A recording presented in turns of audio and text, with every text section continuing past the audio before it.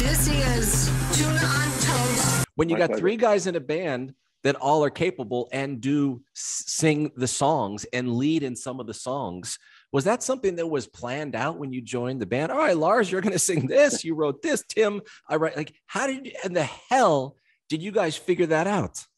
Well, you know, it's funny because I sang with the band that I quit. So the band that I was playing in played with Rancid once. And that's when me and Tim first met. So, and I was the lead singer and played guitar. So when I joined the band, I think, you know, Tim, because Tim and Matt were both singing, right? They would trade back and forth.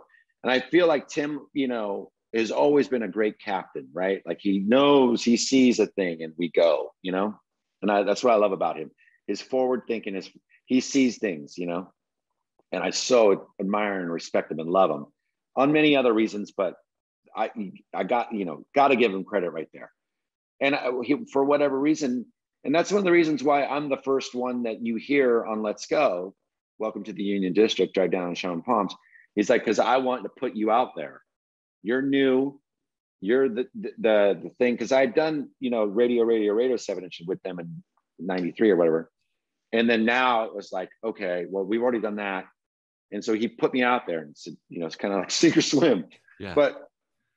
And as it just sort of evolved, and we started playing off each other. And now we just kind of like, what we really do, honestly, is because, like, for instance, this latest record that we recorded, like, we sit around and we all know each other so well. We write songs pretty quickly, you know, we kind of get the idea or whatever, and it comes out. And it's always like the best man for the job, almost. It's not like a competition. It's like, it's not about, you know, any of that. It's about who do you feel would be best represented on this song to put this song over, you know, like, how do we get it to that next level? And sometimes I'm called to duty. Sometimes Tim is called to duty. Sometimes Matt is called to duty. So it's never really an argument or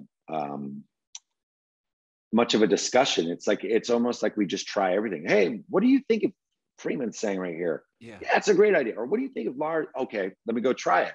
And then that's how it happens. Awesome, man. Oh, it's so cool to hear that story. I'm so fired up right now, Lars. Hope you enjoyed. Now hit that subscribe button. And for more Tuna on Toast, listen wherever you get your podcasts.